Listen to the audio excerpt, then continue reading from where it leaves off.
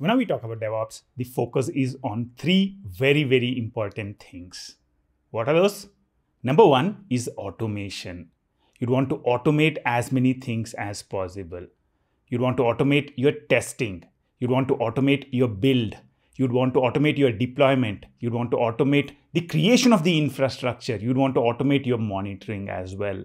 So that's the number one focus of DevOps, to automate as many things as possible in your software life cycle. That's where we would talk about a number of different tools when we talk about DevOps. We would talk about build tools like Maven, Gradle, and a lot of other things. We would talk about CI/CD tools like Jenkins, GitHub Actions, Azure DevOps, AWS Code Pipelines, and a number of others.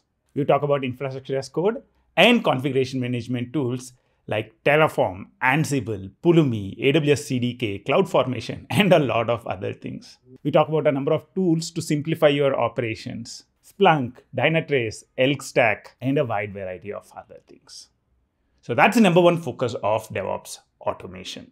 Number two is quick feedback. Automation is good, but your automation needs to enable quick feedback. Business wants to know whether a specific feature is something your users like or not. Your developers want to know very, very quickly if a change they made is working properly, if a change they made is breaking the build or causing a unit test to fail.